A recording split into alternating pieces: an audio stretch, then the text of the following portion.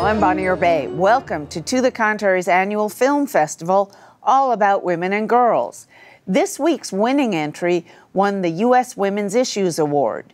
No Choice is about the fact that 1 in 4 women has an abortion, but no one talks about it. The filmmakers hope the stories you are about to hear help break the silence and the stigma and give a look at what America would be like without Roe v. Wade if there were no choice. When I realized I was pregnant, I realized I had to do something about it because I wasn't going to leave college. I wanted to be a writer. I've been writing since I was 15. I'm 81 years old. I was born in 1936. I've published 17 novels, 19 books of poetry, a memoir, a play, and 4 nonfiction books, and a book of short stories.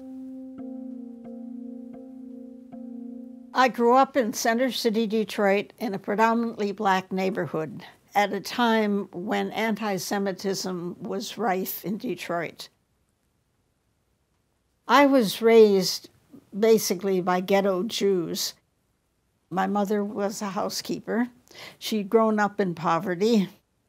My life was nothing like the life that I saw on television, and I was trying to make sense of the discrepancies between life lived and as it was supposed to be.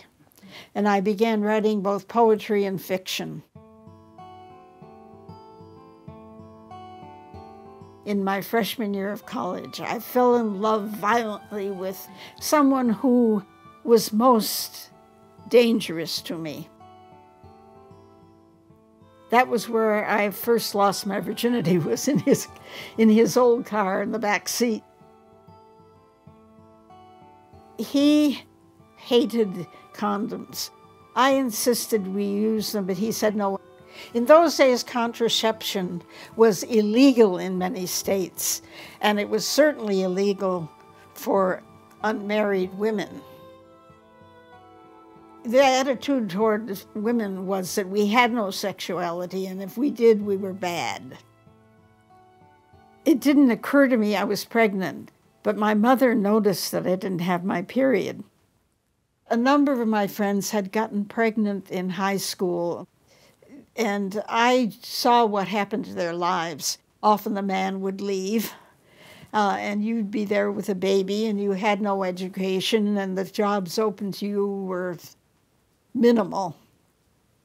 At that time, if you were affluent, you flew to Puerto Rico or Mexico, or your gynecologist might do it. But I was a poor kid from a working class neighborhood, and I didn't know any abortionists. I aborted myself by taking tweezers and pushing them into my womb, opening it and pushing inside. The pain was so intense, I passed out. I woke up on the floor in a pool of blood, and the blood kept coming and coming and coming, and I almost bled to death.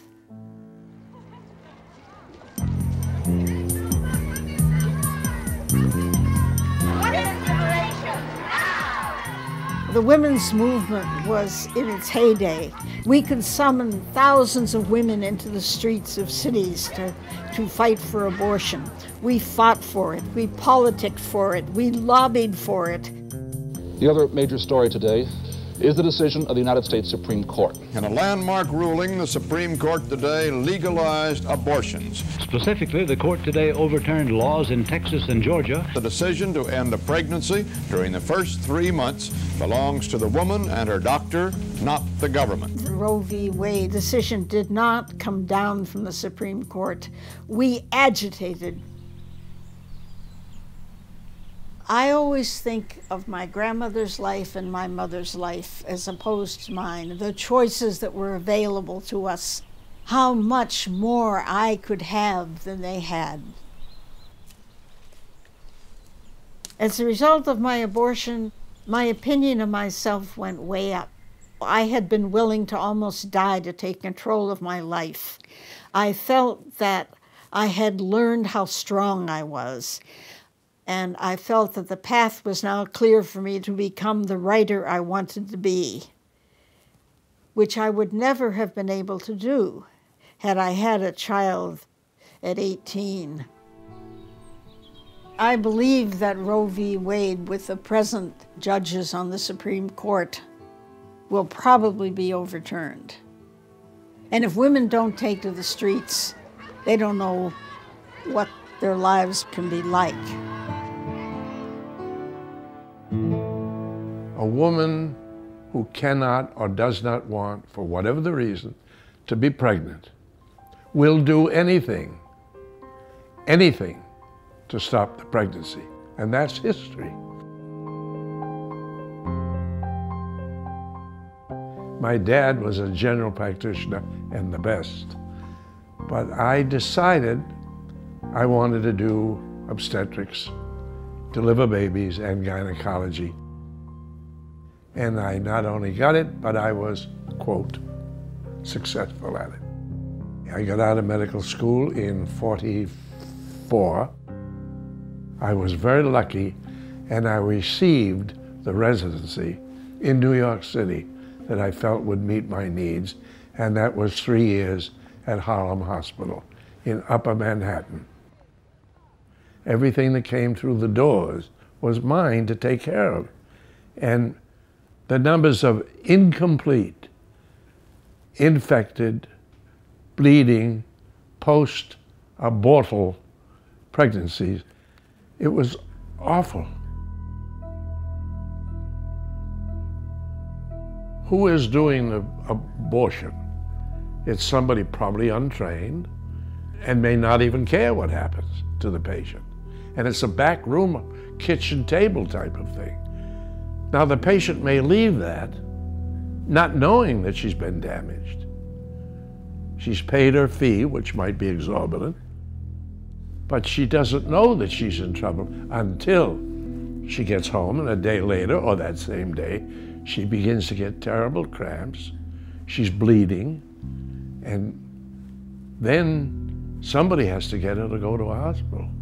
And some of them were afraid to go to a hospital because, oh, we would report them, because abortion was illegal, and they were doing an illegal thing.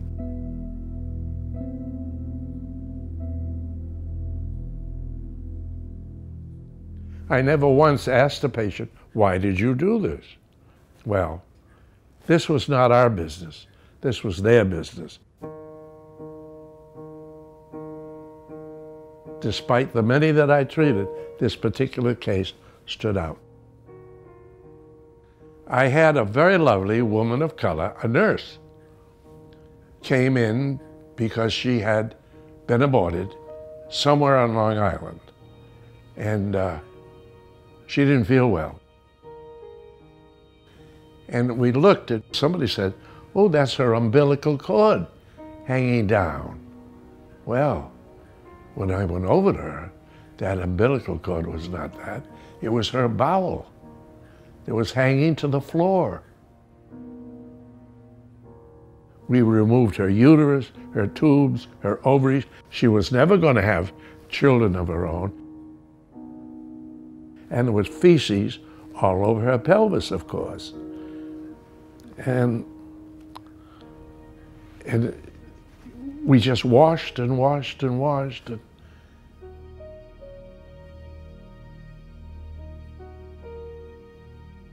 I must tell you this, 6 months later, I went to her wedding. She invited me to her wedding, and I was very happy to go.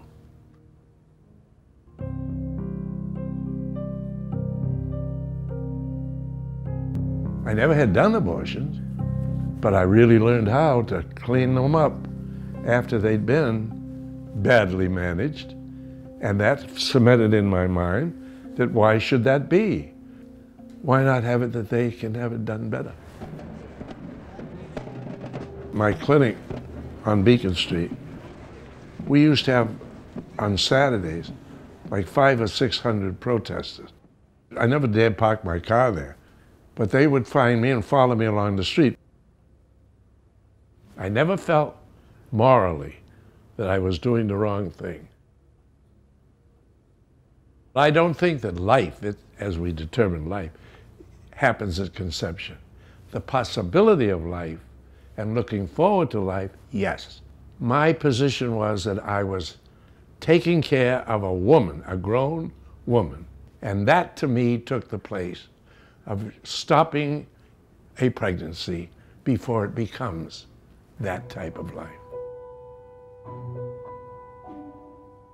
What do you mean, can I imagine it would happen if Roe v. Wade went away? Women would still have abortions.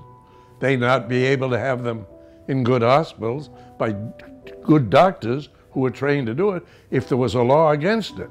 Men are deciding these things. Women are not involved in the decision. They have committee meetings in dark rooms with 8 men in ties, and they're deciding what a woman should be able to do with her own body.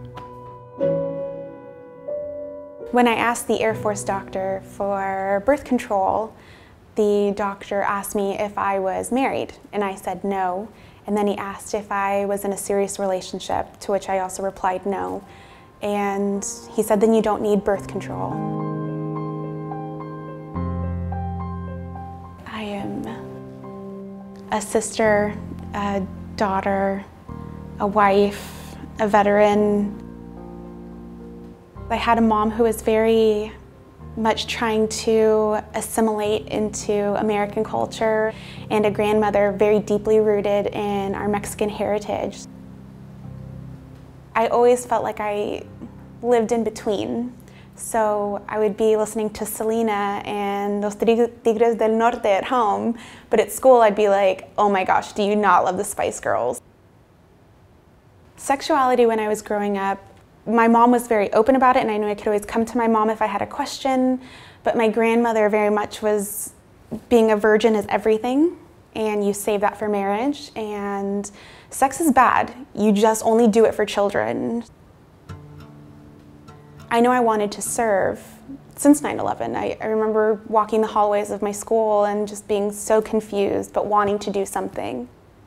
I enlisted in the Air Force in 2006.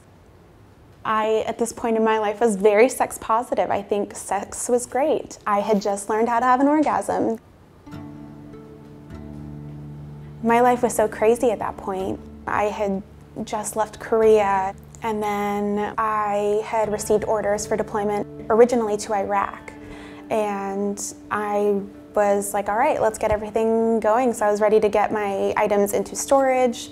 I had taken everything out of my apartment, and that's, on one trip to Walmart, I realized something is not the way it's supposed to be. So I took a test and found out I was pregnant, and all I kept thinking was I was letting my team down. And I was mortified that I'd be going back to the unit and they would be like, she's pregnant, and then just replace me. I knew I wanted an abortion, but I couldn't go to a military doctor.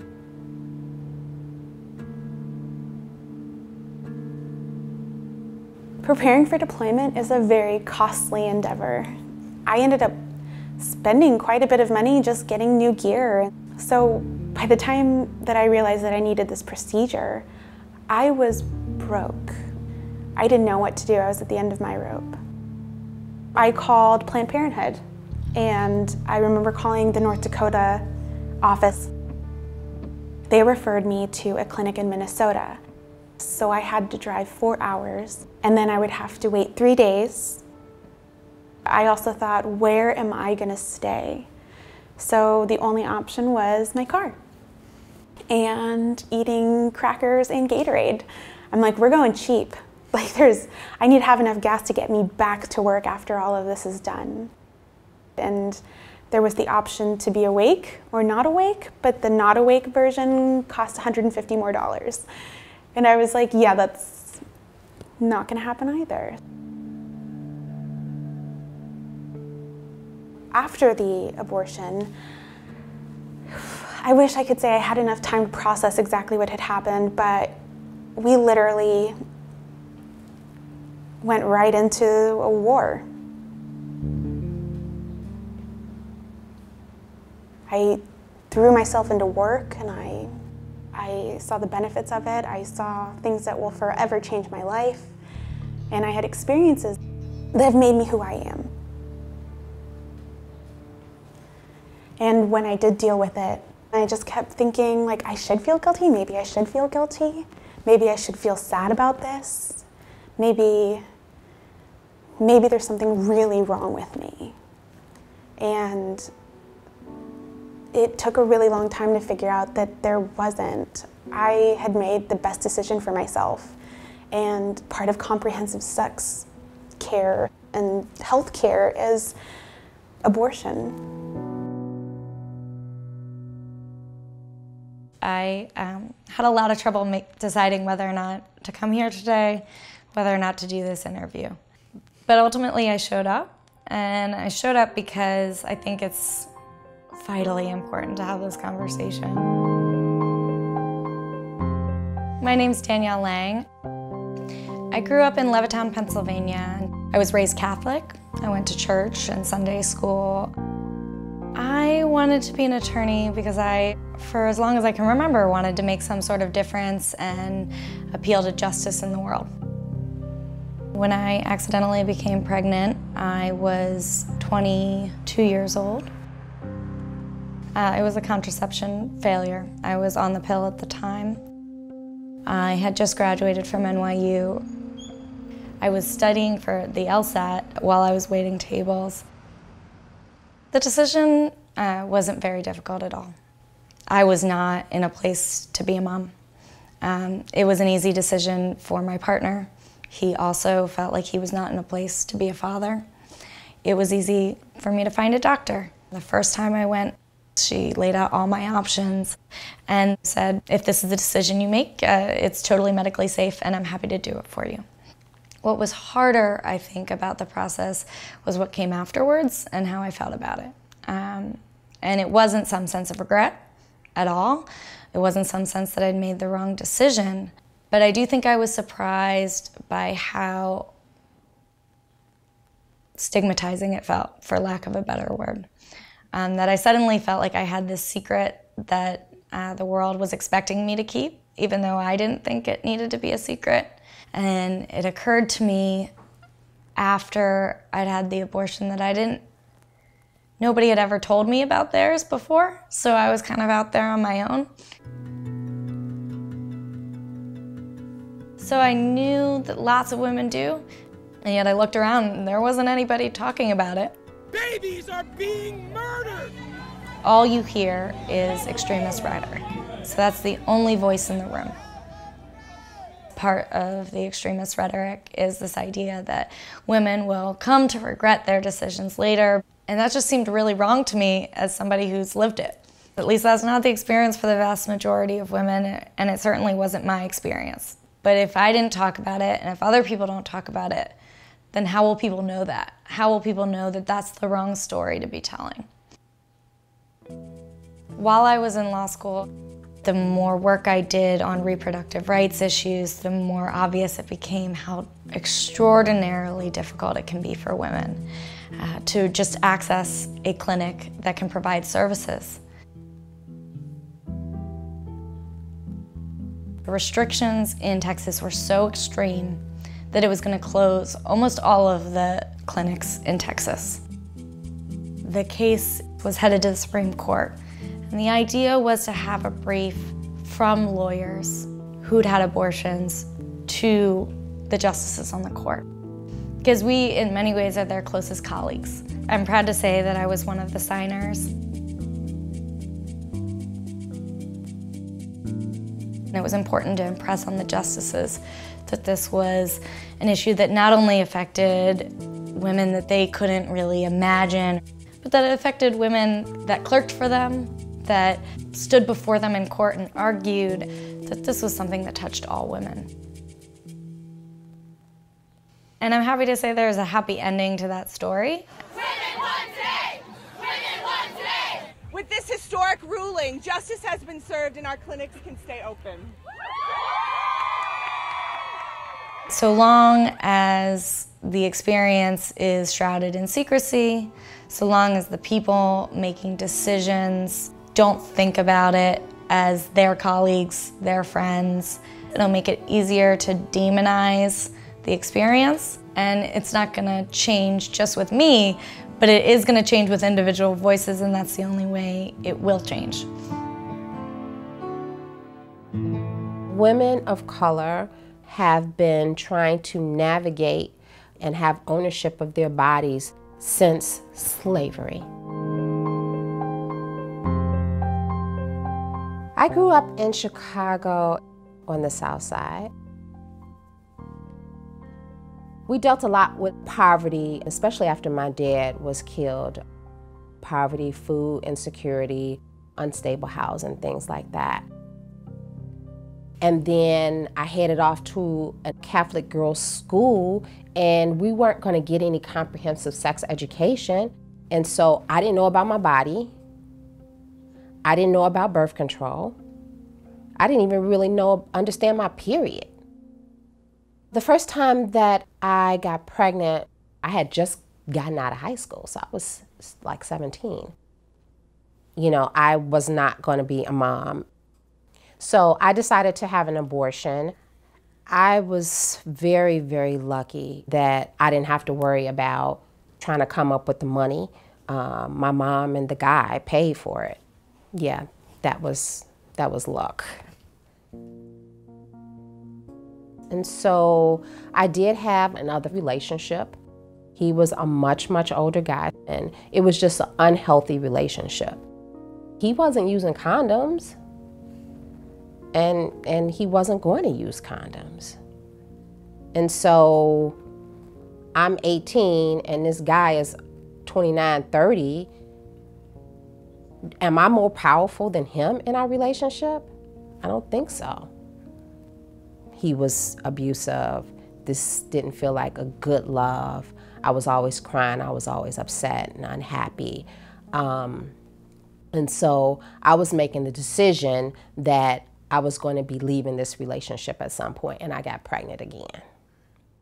And, you know, at the very beginning, I thought about abortion, but something in my head, I was just like, I'm going to carry this pregnancy to term.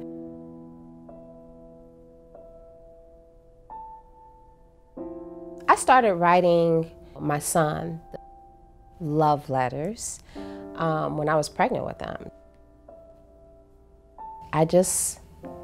I really wanted him.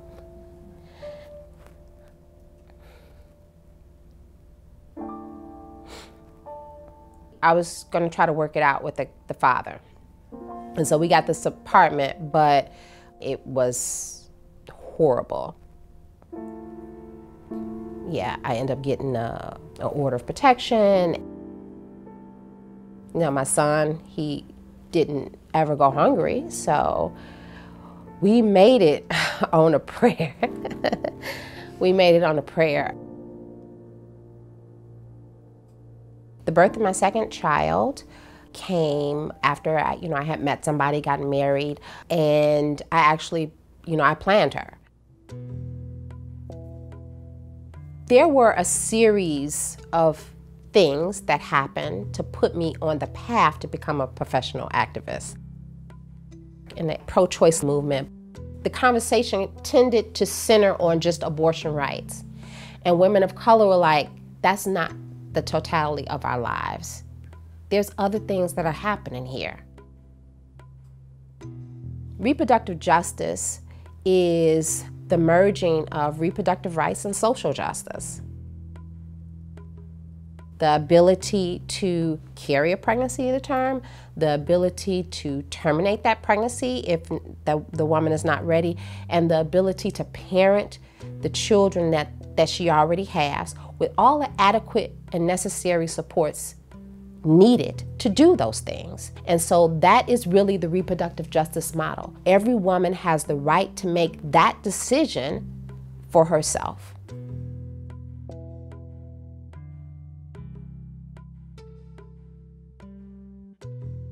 We hope you found this edition of our All About Women and Girls Film Festival enlightening. Please follow me on Twitter and visit our website, pbs.org/to the contrary. And whether you agree or think to the contrary, see you next week.